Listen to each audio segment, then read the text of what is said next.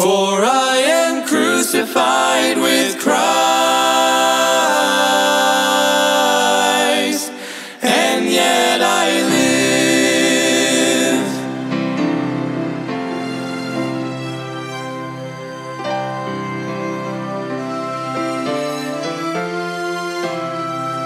Embrace the cross where Jesus... Welcome to Crossbound Ministries, where we are bringing the gospel of Jesus Christ to the world, encouraging Christians and pointing sinners to the cross.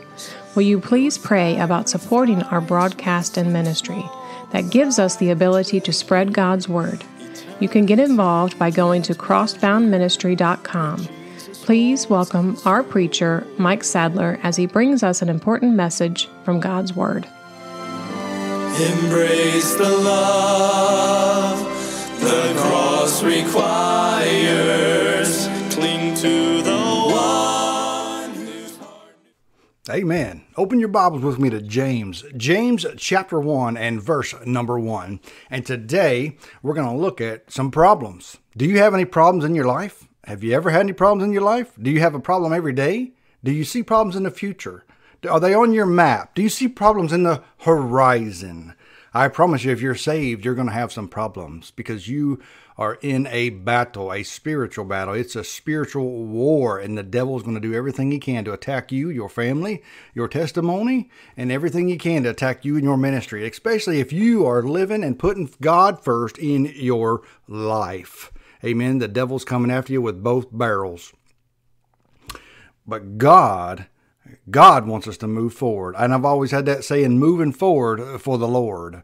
And where I got that was from my mom. She always said that, Michael, there's no sitting still with God. You're either sliding back or you're moving forward.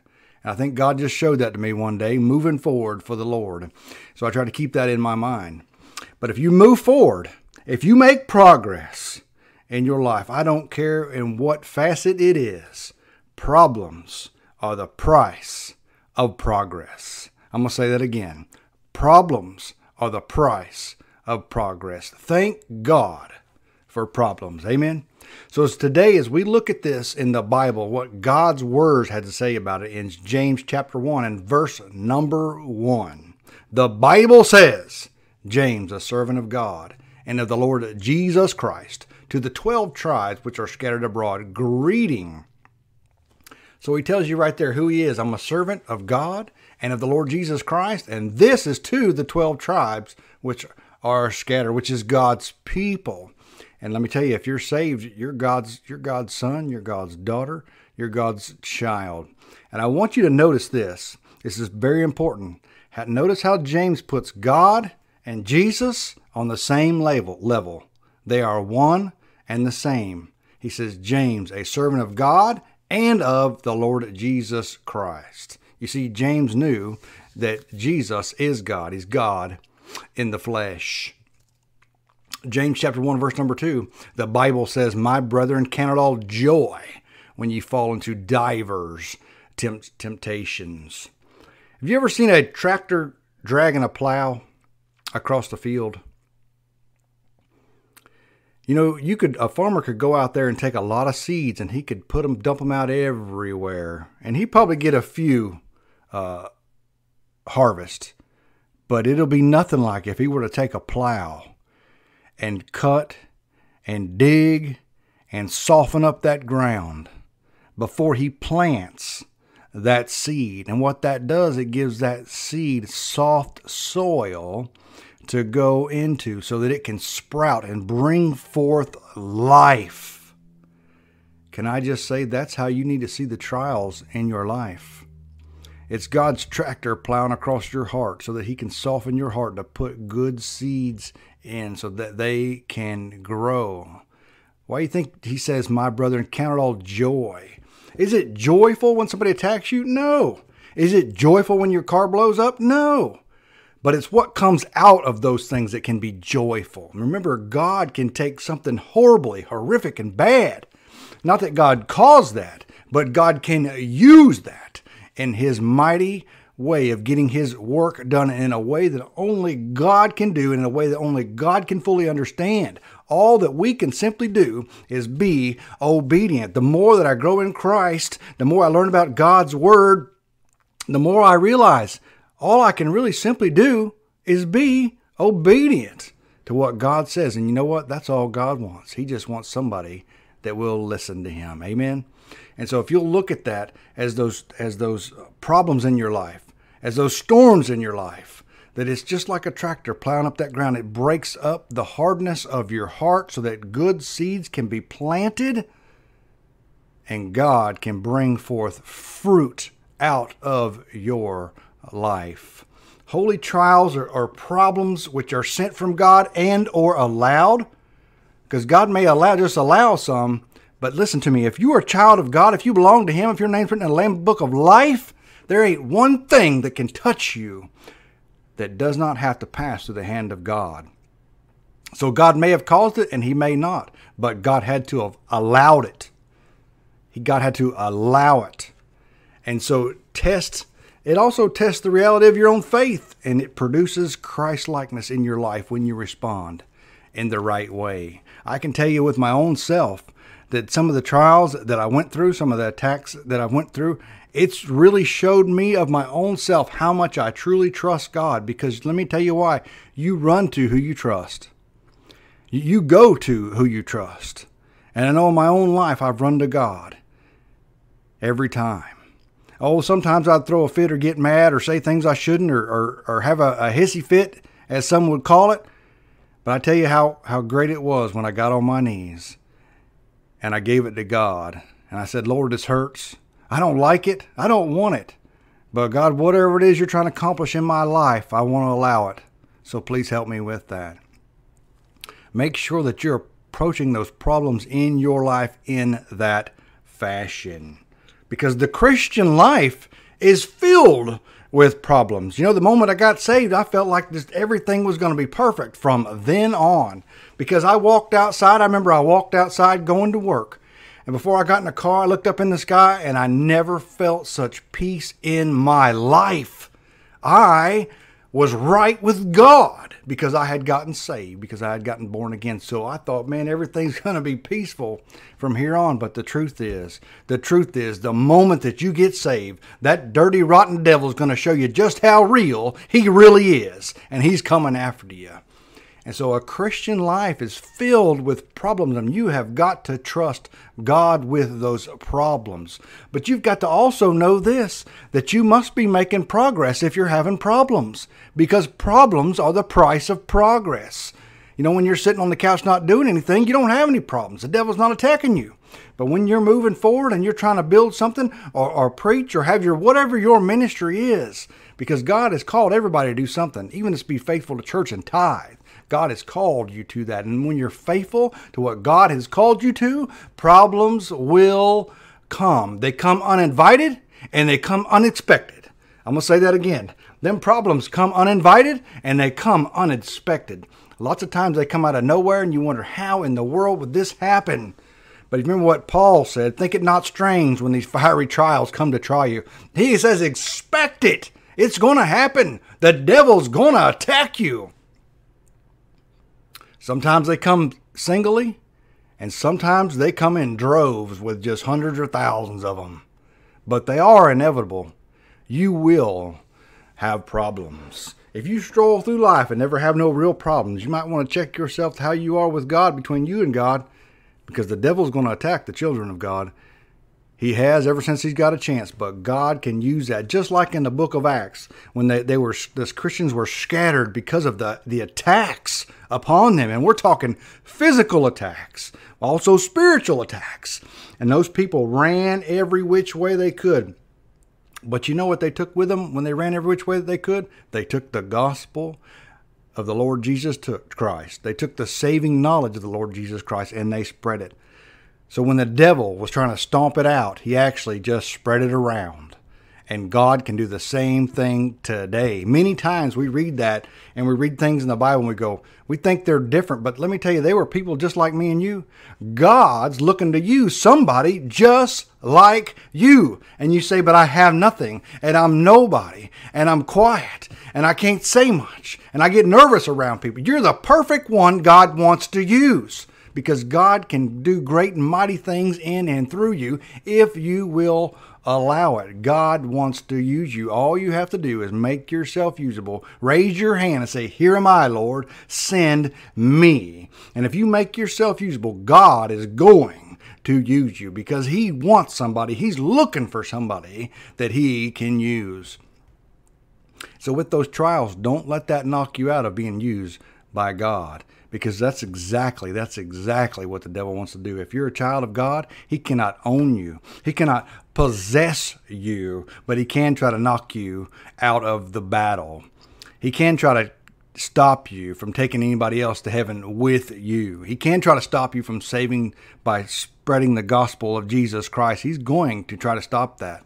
You remember in the book of Acts where they beat him up. They jumped all over Paul because he was preaching in the name of Jesus. Why? Because there is power in the name of Jesus. Many people get up and pray and this, that, and the other, but they don't mention Jesus. But when you mention Jesus, boy, they get offended. Why? Because there is power in the name of Jesus. You listen to me, the spiritual realm, the demons and the devil know. They know God is real, and they know Jesus is real. And they know where the real battle's at, even if the person that you're talking to, if the person that is attacking you does not know where it's at. The devil does. His demons do. They know where the real battle is. And so with trials, we should say, God has allowed this trial to come to me. He has some good purpose in this trial for me. Even if I don't know what the purpose is, I'm going to try to find out. I'm going to try to understand what God wants me to get out of this. I don't understand the trial, but I'm going to try to get what God has for me in this. Amen. And God, I'm telling you, God will in some way or another show you, even if it's just a glimpse, some things we may not see. We may not know. We may not know until we get to heaven. I know that my daughter had a baby, a little boy. It would have been my grandson, but he lived less than a minute, I think, or just over a minute, and he died. And I'll never fully understand why that baby died. But all I can say is this, that I know, this is what I learned out of it, that God has a purpose for every life, no matter how short. That's right. God has a purpose for every life, no matter how short. Amen to that. The greatest witness you can be is when everything is going wrong, but you say this, I choose to trust God. Hey, people are watching you. People are taking notice. In Acts chapter 7, verse 57 through 60, the Bible says, then they cried out with a loud voice and stopped their ears and ran upon him with one accord and cast him out of the city and stoned him. And the witnesses laid down their clothes at a young man's feet whose name was Saul. And they stoned Stephen, calling upon God and saying, Lord Jesus, receive my spirit. And he knelt down and cried with a loud voice, Lord, lay not the sin to their charge. And when he had said this, he fell asleep. Here is a man getting stoned to death, rocks hurled at him until he is dead. And he is kneeling down, praying for these people that are murdering. Lord, lay not this sin to their charge.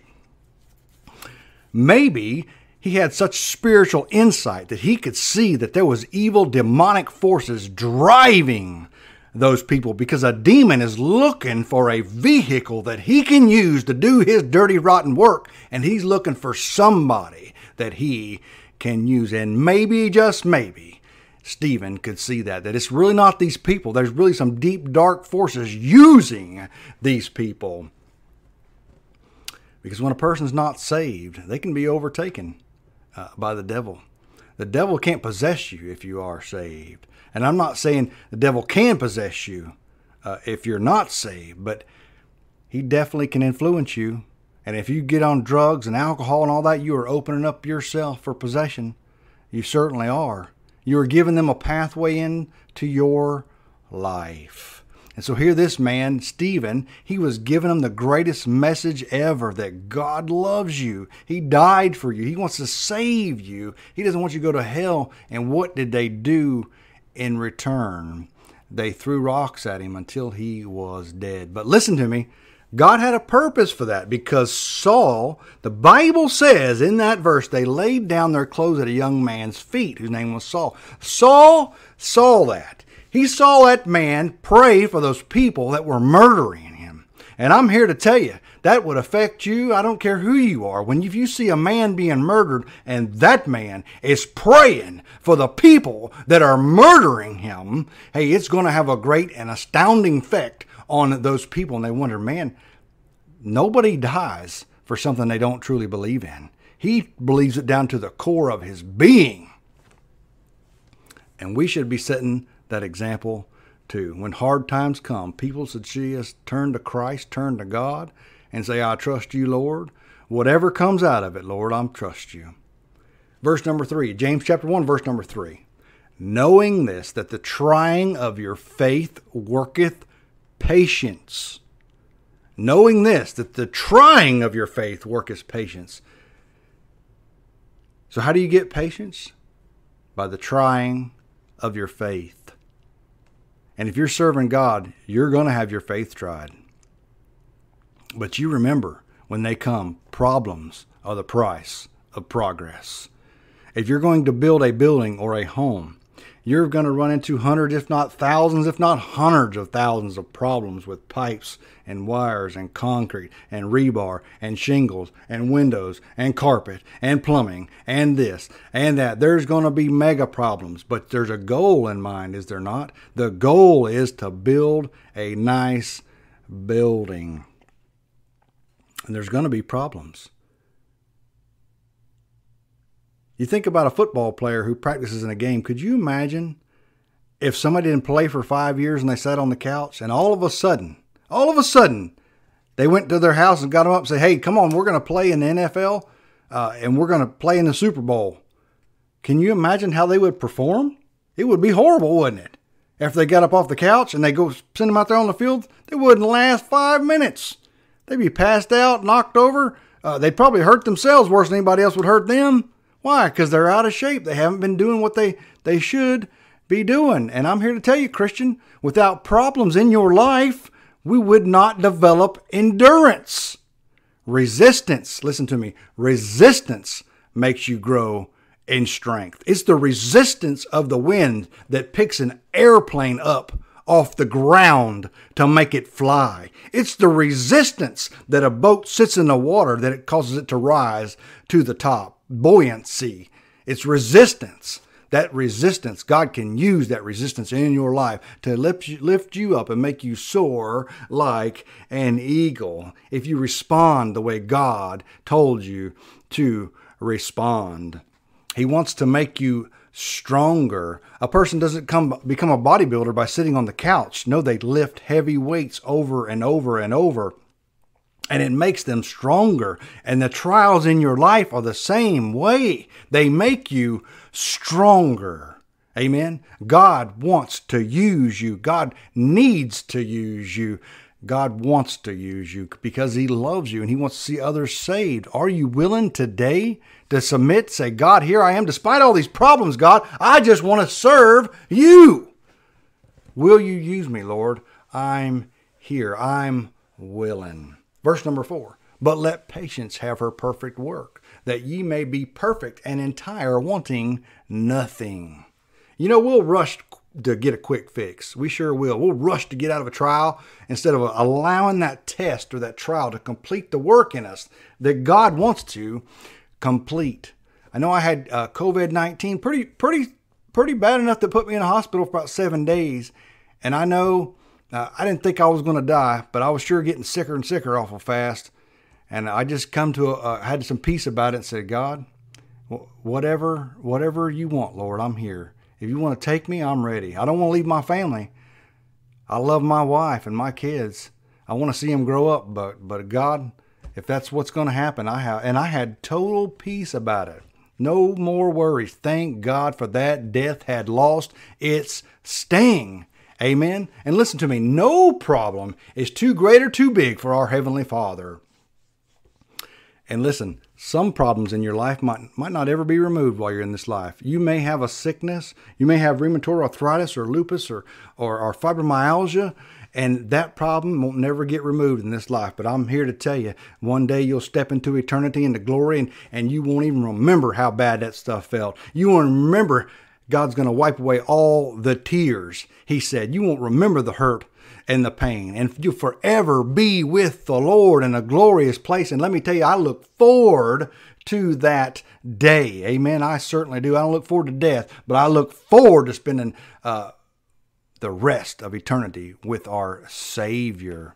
And so those things that are not going to be removed, we just have to learn to accept them and prove what He said. My grace is sufficient for thee. 3 times Paul sought to remove that thorn in the flesh, and God said, my grace is sufficient for thee. I'm here to tell you, ladies and gentlemen, His grace is sufficient for you.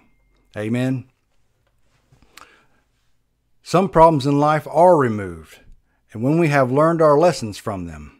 I'm going to say that again. Some problems in life will be removed, but God usually won't remove that until you've learned the lesson that He has for you in your life. And true peace comes when you submit to the will of God. If a Christian is out of the will of God, I can guarantee you that Christian has no peace. If a Christian is living in sin, I can promise you they'll have no peace. The Holy Spirit will not allow them to have any peace. True peace comes when you submit to the will of God. Verse number 5. If any of you lack wisdom, let him ask of God, that giveth all men liberally, and upbraideth not, and it shall be given him. The Bible doesn't give a specific answer to every problem that arises in life. He doesn't give a specific answer if you have fibromyalgia, how you're supposed to do and what you're supposed to do.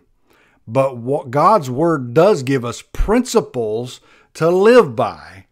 And listen to me, spiritual wisdom is the application of God's Word in your life. It's not something that you can't obtain. It's not some theologian sitting up in a tower somewhere that's had 900 years of school. No, it's simply you taking God's Word and His principles and you apply it to your life and you live by it. Amen? That's what it is. Verse number 6. But let him ask in faith, nothing wavering. For he that wavereth is like a wave of the sea, driven with the wind and tossed. Listen to me. Ask knowing God can and has the power to do so. How big is God? Oh, the Bible says that He can measure the universe with the span of His hand. Amen. How big is God in your mind? Not that matters, but what does matter is how it'll make you behave. It will matter on what you do. Amen. When you go to God, you know that God can and has the power to do so. Amen. He certainly does. And I'm here to tell you, those trials, they can be a good thing in your life. Those hurts, they can be a good thing in your life. God can use those to do things that you never dreamed of if you will but submit to God's will and say, Lord, whatever happens, I'm here. God, I trust you. I know that you've allowed this in my life to improve my relationship with you, to improve my walk with you, to improve my testimony, to make me a stronger Christian, to grow me spiritually. God, I know you've allowed this in my life, and I trust you with it. And let me tell you, if you're not saved, you're on your own. You're on a limb all by yourself. If you're not saved, the Bible says today is a day of salvation. What do I have to do, preacher? You've got to repent of your sins and put your faith and trust in the finished work of the cross of the Lord Jesus Christ. Pray you have been blessed by today's message. If you have been saved or are in need of a prayer, please contact us at 352-247-9200. That's 352-247-9200. Thank you for tuning into Crossbound Ministries radio broadcast. Will you please pray about supporting our ministry and broadcast? You can go to crossboundministry.com or send your support or a gift to P.O. Box 7, Inverness, Florida, 34451. That's P.O. Box 7, Inverness, Florida, 34451. For a gift of $10 or more, we will send you a booklet. Please pray for us as our ministry and radio broadcast grows. Tune in every Sunday morning at 8 a.m. to hear a message from our preacher, Mike Sadler. You can follow Crossbound Ministry on Facebook, YouTube, and visit us on the web at crossboundministry.com. If you are a pregnant woman in need of help, there is hope. You can reach out to the Citrus Pregnancy Center. There are locations in Inverness and in Crystal River. Their phone number is 352-341-5176. That's 352-341-5176. This broadcast has been sponsored in part by Henley's Grading Incorporated for all your land clearing and hauling needs, located in Hernando, Florida, 352-897-3507. That's 352-897-3507. This program is sponsored by Crossbound Ministry of Inverness, Florida.